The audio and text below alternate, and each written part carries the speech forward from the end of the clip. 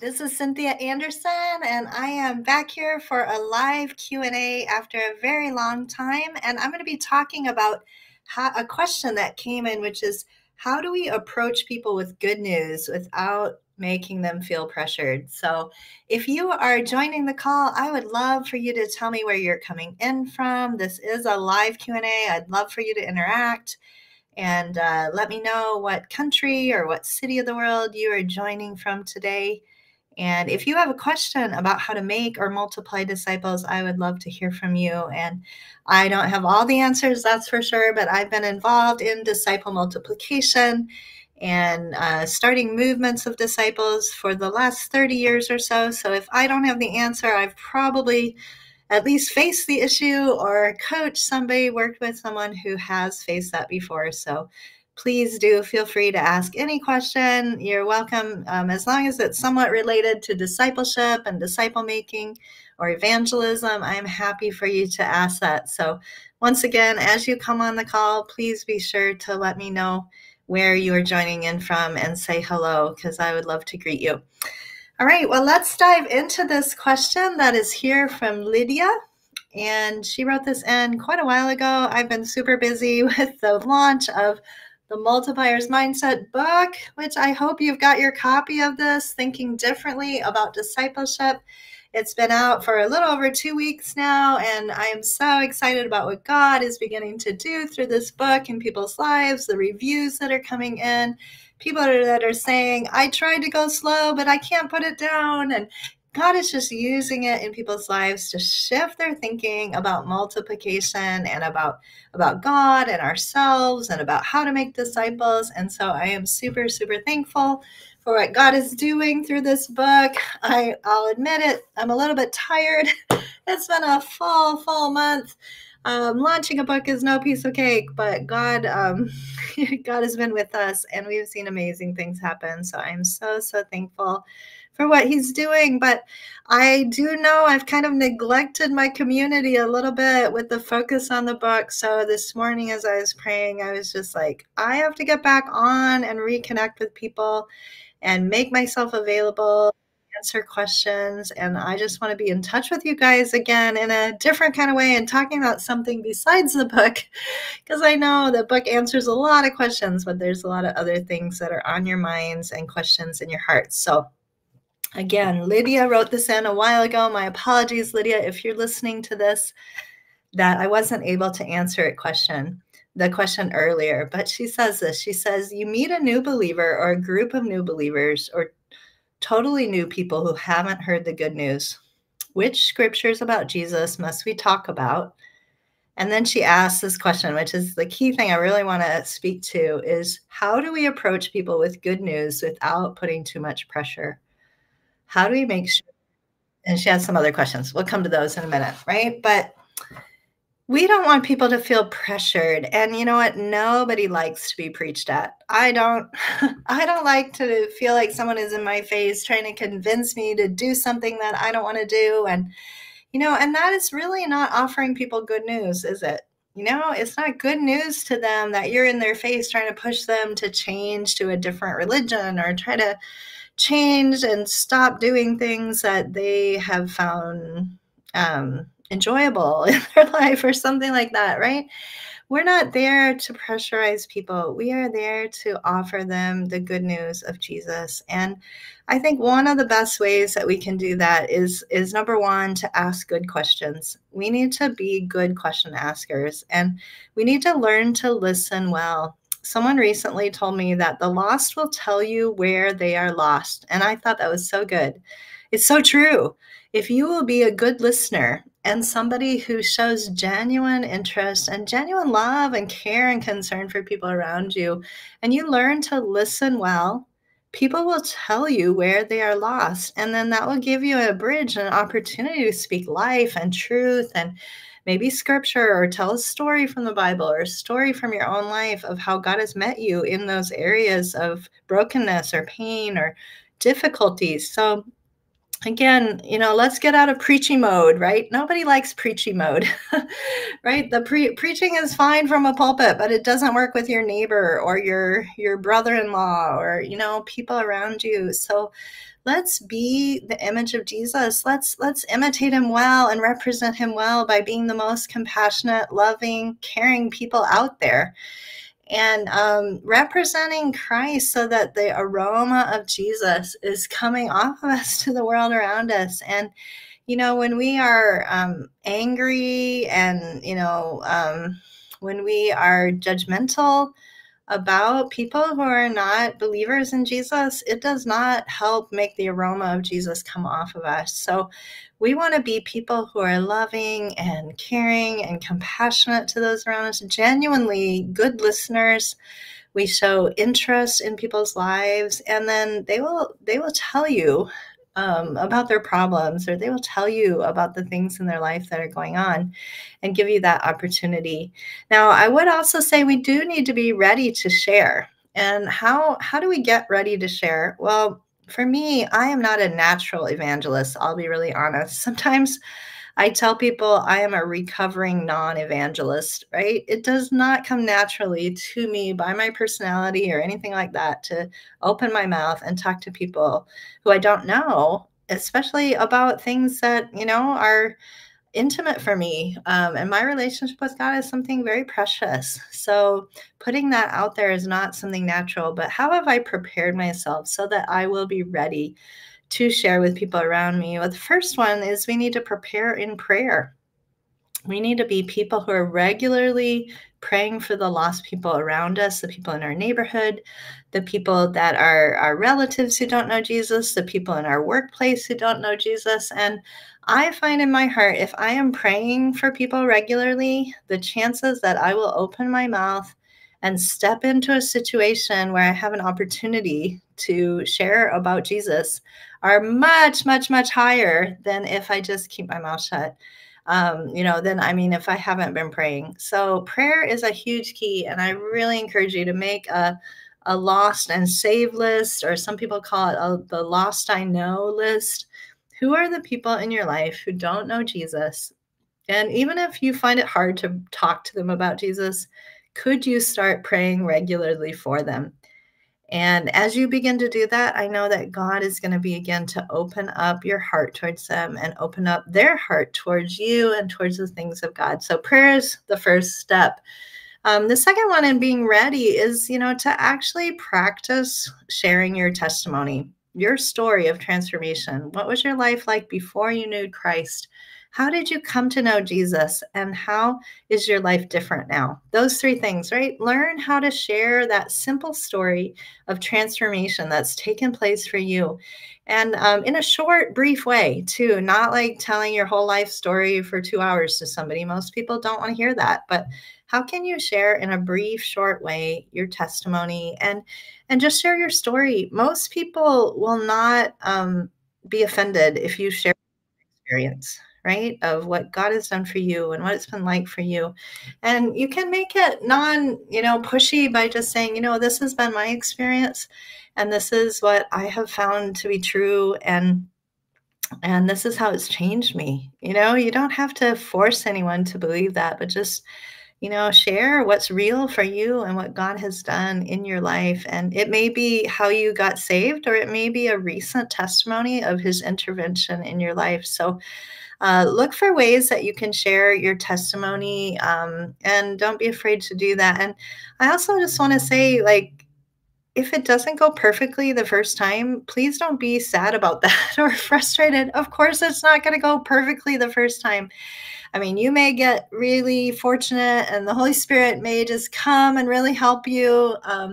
But for most people, doing evangelism, sharing your faith with others, it is a skill that we have to grow in, and it gets easier over time. It's a muscle that has to develop in our lives, and the more we do it, the easier it becomes and the more natural it feels.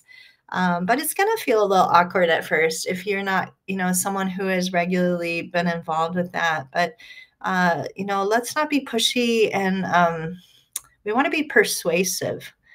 Paul said that, he persuaded people.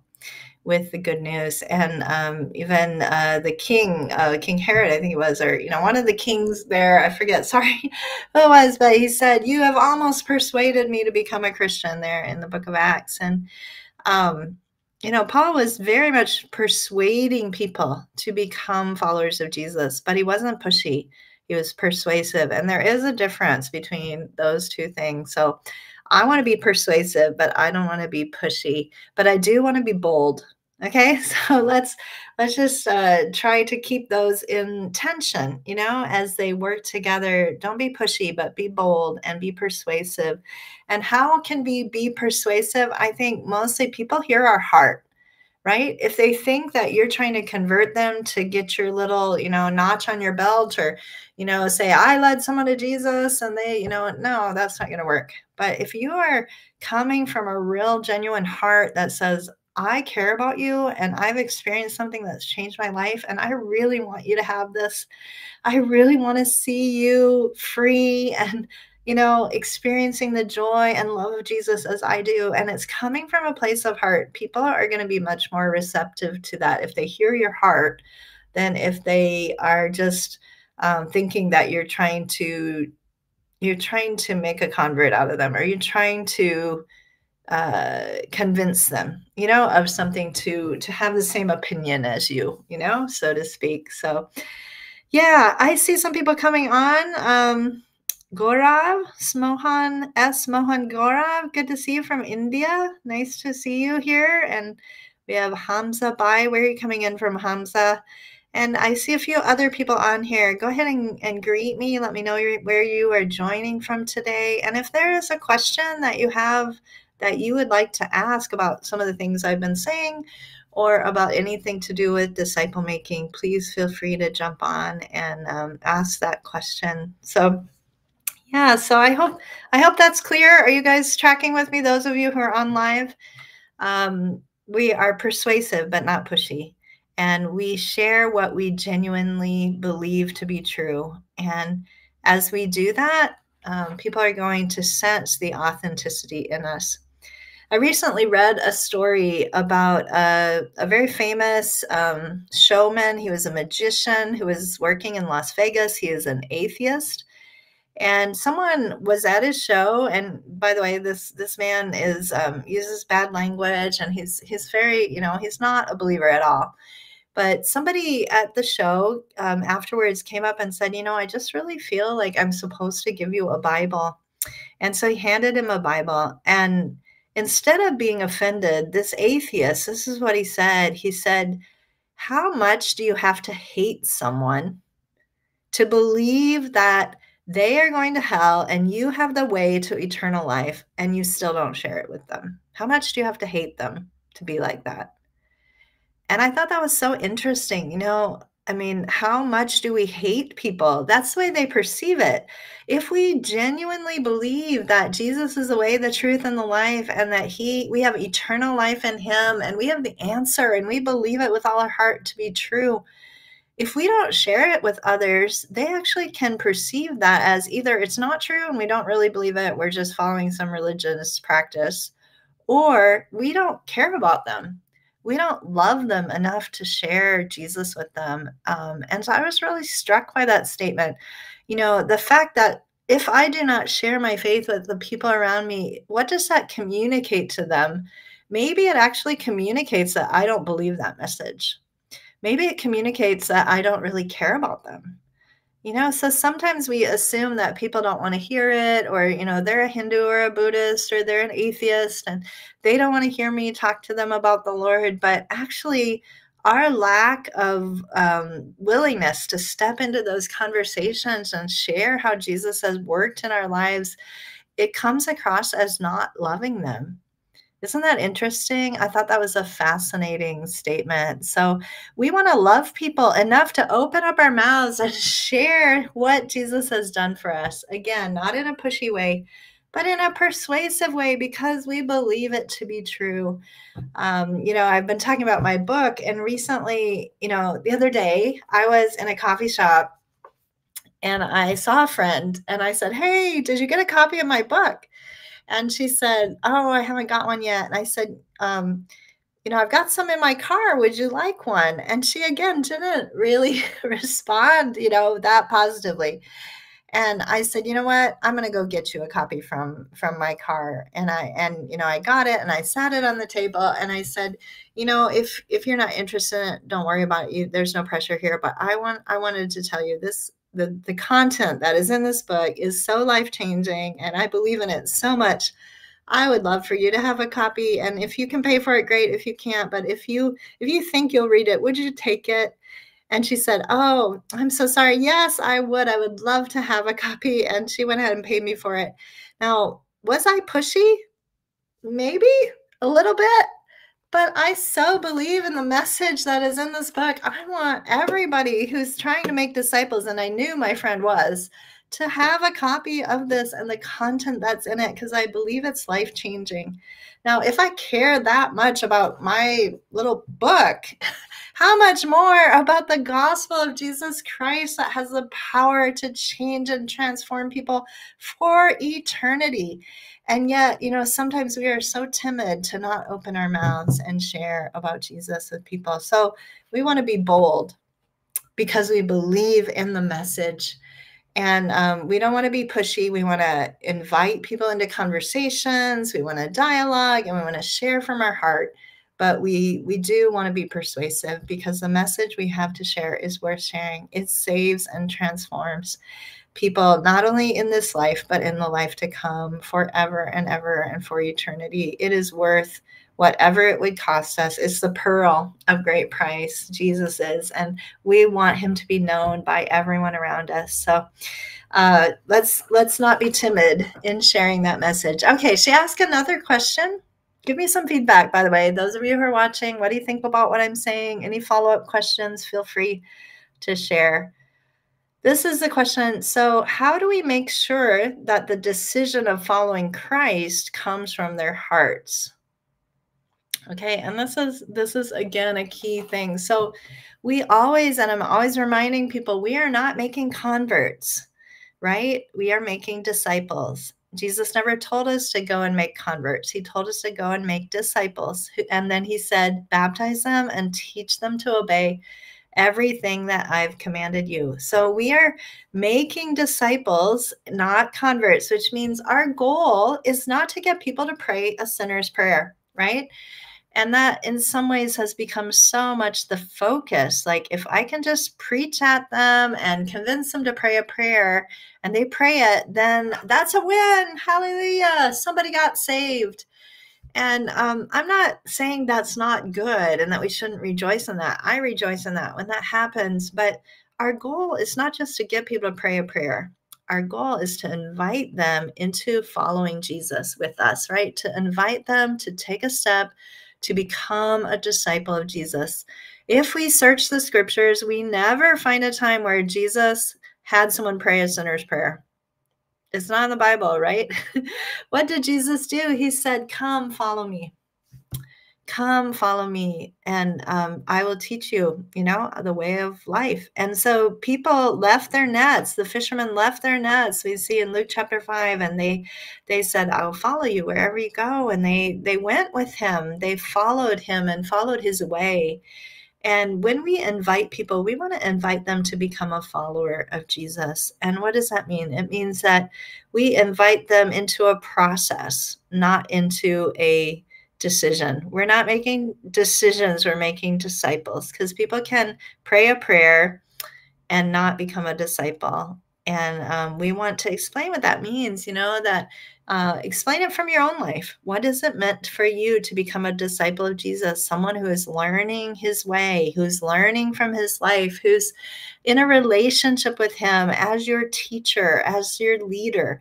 And you're inviting them to meet Jesus, to adopt his way of life, and to turn away from their old way of life to make him their Lord and Savior, the one who they are going to follow, to learn how to live and to learn how to obey God and to learn how to have a right relationship with other people and with the world and with God. And so I think how we invite people is important. And I do intentionally want to de-emphasize the sinner's prayer. I prefer instead to invite people into a journey of learning about Jesus and asking them would they like to read the Bible together? Would they like to learn more about the life of Jesus, who he is, and what that means for them? And then as they begin to learn, then we can talk to them about what it means. Are you wanting to become a follower of Jesus? Are you ready to become a follower of Jesus? And if they say yes, often what I'll say is, well, the natural next step that most people take when they decide to follow Jesus is to obey him by being baptized. And baptism is an outward sign of what God's going to do and is doing in your life as you've encountered him and decided to become his follower. So we often don't say that people are actually disciples of Jesus until we see signs that they have chosen to obey, like I'm going to get baptized, or I'm going to, make that commitment to become a disciple of Jesus. So again, I think the invitation is important. Are we inviting people to pray a prayer and get their free ticket so they don't have to go to hell? So many times that's how we've presented the gospel. Or are we inviting people to become a follower of and know Jesus and become his follower and turn away from old ways of living to follow his way? So I hope that's helpful to you. Those of you who are listening, Arsian Masi, yeah, that sounds like an Indian name as well. Where are you coming in from, Arslan? Arslan or Arsian? And we have Fakia Nahid. Where are you joining from? Looks like quite a lot of South Asians on today. That's awesome. I love South Asia. Okay, so I have another question here before we wrap up today. And that's the question came from Patrick Mbui. That again sounds like an African name. I'm not sure where Patrick's from, but Patrick said, what is the meaning of discipleship? And again, I think that's an important thing for us to talk about and think about, because we throw these Christian terms around a lot. What is it? What is discipleship? What does it mean to be a disciple? And I think it's helpful to actually define them. So I wanted to read from it's a Campus Crusade article, and I'll put the link there in the chat for you guys. But it says this, it says, discipleship is a journey of intentional decisions leading to maturity in your relationship with Jesus so that you become more like him in your attitudes, focus, and ultimately behavior. It requires a commitment from the potential disciple and the disciple makers. So discipleship is a journey. It's a journey of taking intentional decisions step by step that lead us towards a deeper relationship with Jesus, a maturity that comes in our relationship with him. And I love how it talks about we become more like him. Our attitudes, our focus, what's important to us, and the way we behave, what we act is changing day by day as we get to know Jesus more. And in discipleship, discipleship is the process of maturing in your faith. It says this down below, the process of maturing in your faith and becoming more like Jesus Christ, right? So discipleship is what we call that process of when someone's first introduced to Jesus to as they're maturing and growing as a disciple. Sometimes we call that sanctification. They are learning and growing. Their life is changing, and they are beginning to imitate Jesus better. They start to look like him, act like him, behave like him, obey him more and more in their lives as they grow through this process of discipleship. So tell me if that's helpful. I'll put the link there for you. That's what we mean when we talk about discipleship. And I also want to talk for a minute about what is a disciple. And again, I'm borrowing from some other colleagues and friends. I think Bobby Harrington from discipleship.org does one of the best jobs of defining a disciple. He says a disciple is someone who is following Jesus, number one, being changed by Jesus, number two, and is committed to the mission of Jesus, number three. Okay, let me say them again. A disciple is someone who is following Jesus, being changed by Jesus, and is committed to the mission of Jesus. And we find these in Matthew 4:19. So these three things are all important. Jesus, when he called the disciples, he said, come follow me, come act like me, come behave like me, watch me, do what I do. Sometimes when I talk about discipleship, I play the game Simon Says with people, right? Do you know that game, Simon Says? Give me a yes in the chat if you know what I'm talking about. Simon Says is where, someone says, Simon Says, raise your hand, and everybody raises their hand. And Simon Says, scratch your head, everyone scratches their head. Or Simon Says, do a dance, and they do a dance. And then someone will just say, touch your nose, and they touch their nose, and they forget to say Simon Says, and then they're out, right? This is the childhood game of Simon Says. And yet, a lot of what a disciple does is like the Simon Says game. Jesus says, scratch your head, okay? Jesus says, love your neighbor. We go, we love our neighbor. Jesus says, pray, we pray. What is Jesus saying to do? We're going to do those things. We are obedient. We're following him, where our eyes are fixed on him. What is he like? Who is Jesus? And how can we be like him? We want to act like him. We want to imitate him. We want our lives to reflect him. So that is what a disciple is, someone who follows Jesus. And then that second part is important too. We're being changed by him.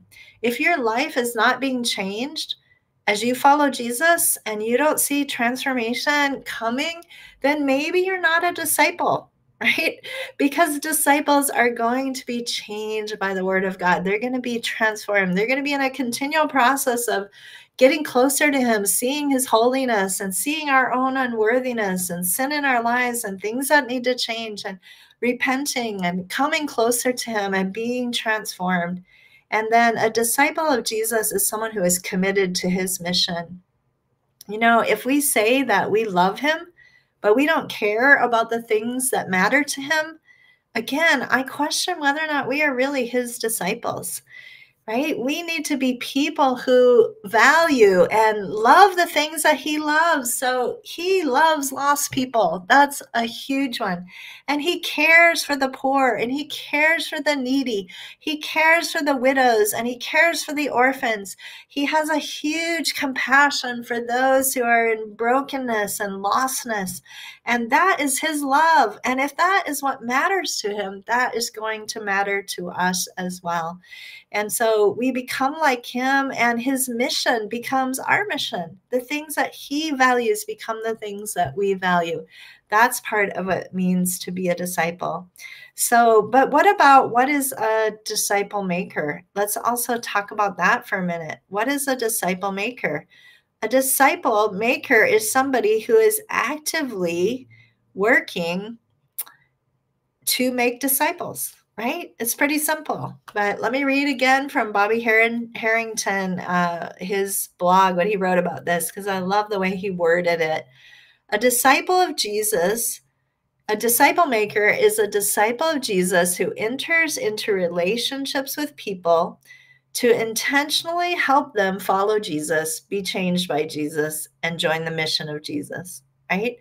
So a disciple maker is just someone who is intentional about entering into relationships with people. They may be lost people, or they may be people who are already saved, but they're entering these relationships for the purpose of helping these people to follow Jesus and to be changed by him and to join his mission. So he calls every single believer to be a disciple and a disciple maker. How do we know that? Because in Matthew 28:18, Jesus said what? He said, go, make disciples of all nations, baptize them in the name of the Father, Son, and the Holy Ghost, and teach them his commands. Is that what it says? Actually, no. It says teach them to obey his commands. So our job as we are disciple makers is to train and teach people what the commands are, but even more than that, to teach them how to obey them. And we imitate Jesus, and those who we're discipling can imitate us. And as they watch our lives and they learn from us, they're going to learn how to follow Jesus. That's what a disciple maker does. They're intentional about people that they are reaching out to, their friends, their neighbors, their family members who don't know Jesus. They are intentionally introducing those people to the way of Jesus and saying, come follow Jesus. I'm following him. Come follow him with me. And then they show them what it means to do that. And they're intentional of investing time into those people. I want to emphasize here, and this is in my book, right? Discipleship is a process. It's not a program. It's life on life. It's me investing in you. It's a relationship that we have that goes far beyond a 6-week program or a 6-month program or whatever your program is. So discipleship is a process in people's lives that we need to engage in that is relational. It's life on life. It's more than a meeting. It's not just what you do every Wednesday night when you meet with this group of people in your class. That's not discipleship. Discipleship is really engaging relationally with people in a deeper way than that. And if we make disciples, really invest our lives and we train them to make more disciples, that's going to multiply and that's going to go far. So God bless you guys. Good to see you, Moses, here. And we have Sadiq as well joining from Afghanistan. Great. Wonderful to have you guys here. God bless you. May he give you many new disciples as you share the love of Jesus. Again, not in a pushy way, but in a persuasive way, because we really do have good news for people.